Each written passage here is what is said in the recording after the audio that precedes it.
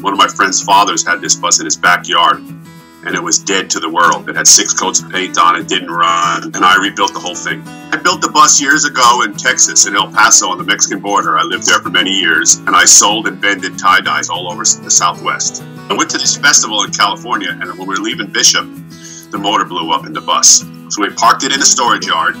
But life went on, and we had 3 kids, and so we moved back east, and the grandparents were there, and then, we thought about bringing it back, but it just wasn't feasible for a lot of reasons. And our youngest is in college, and he's in Portland, Oregon, so he's going to come down and join Dad on this venture. But I'm off the road after 40 years driving for a moving company. Going to have a ball. Going to go through El Paso, the southern route, and then I'm just going to head east all the way probably to Georgia, through Atlanta, and right up. Realistically, if I drove what I'm supposed to every day, it would take 4 days, but I'm going to take like 8 or 10.